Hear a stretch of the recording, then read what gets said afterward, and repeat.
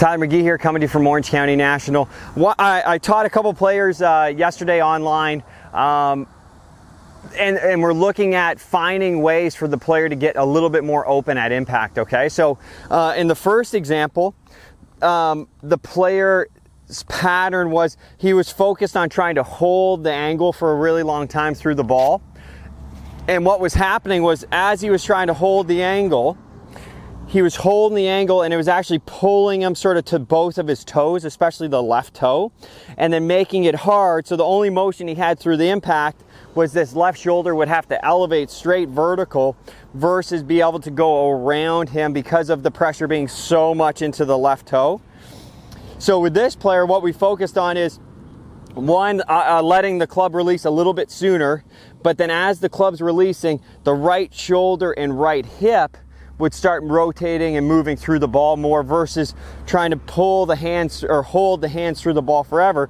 So now as he was coming through, he was picturing that as he got to impact, the left hip and the right pocket were starting to match up a bit more versus when he was in the toe. Obviously this right pocket was stuck back here, and then he had to try to offset that by pushing his hands forward, versus if the right hip comes around, the right shoulder comes around, then I'm not pushing my hands forward and I still have an immense amount of lean through the hitting zone, right?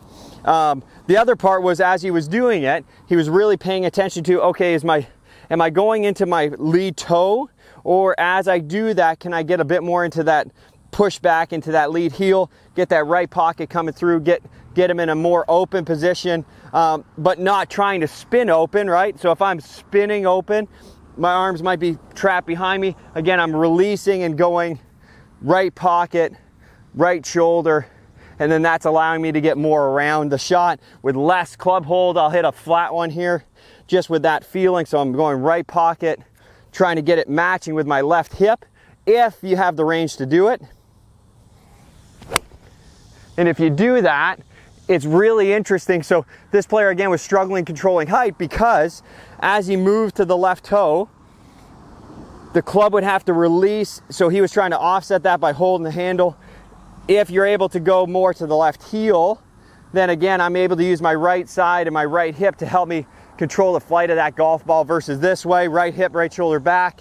I'm going to lose the ability to control that loft. Is going to be a lot harder to manage. I'm going to have to use more effort to hit that shot.